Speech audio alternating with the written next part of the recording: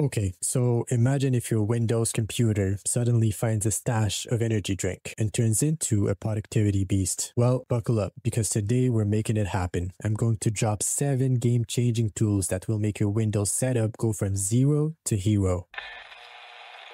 Alright, so if you were Batman, the first tool would be called Alfred, but unfortunately, you're not Batman, so it's called Flow Launcher instead. Think of it as the Windows version of Spotlight on macOS. You summon it with Control plus space and unlock a whole new level of productivity. Flow Launcher goes far beyond basic file searching. It lets you integrate ChatGPT, play Spotify tracks, and so much more. Thanks to its excellent plugin ecosystem, you will be pushing P to search and launch programs and downloading videos by typing your hotkey and pasting a link. It also allows you to access YouTube, Google Search, and Google Images in seconds. And my favorite trick is typing S to search your settings, combining both the control panel and modern settings app into one place. This is something Microsoft hasn't figured out yet, but Flow Launcher nails it perfectly. For aesthetics, my current favorite Flow Launcher theme is called Slim Dark Blur. Setting it up is easy. There's a GitHub link in the description with various themes. So you just need to grab the XAML file of your preferred theme and drop it in the Flow Launcher themes file path. Once that's done, you can enable it in the Flow Launcher's settings and enjoy the fresh new look.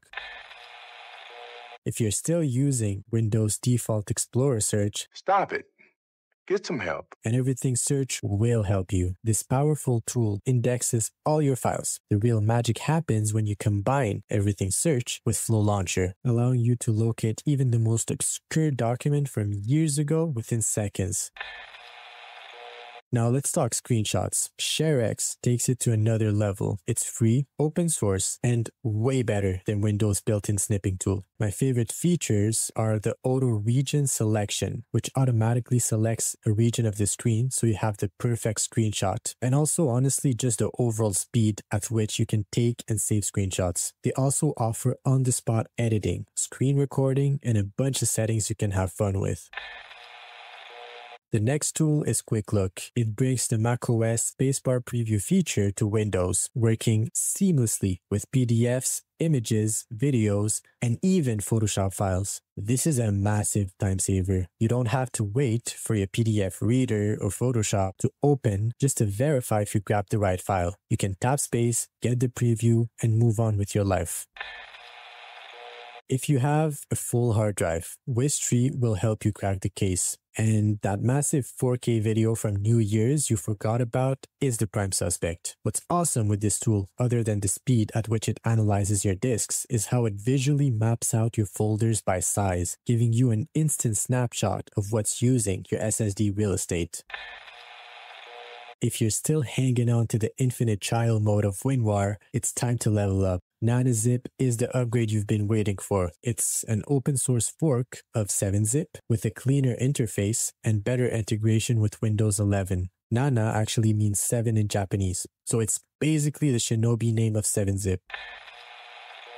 And speaking of Windows 11 right-click menu, let's take a second to highlight how brain dead it is. The Windows developers or designers who worked on it inexplicably removed useful features and added a Show More option that resurrects the old Windows 98 UI. It's insane that this issue hasn't been addressed after multiple Windows 11 updates over the years, but nilesoft shell restores sanity back into your right-click menus. It brings back all the legacy features while maintaining Windows 11 design language.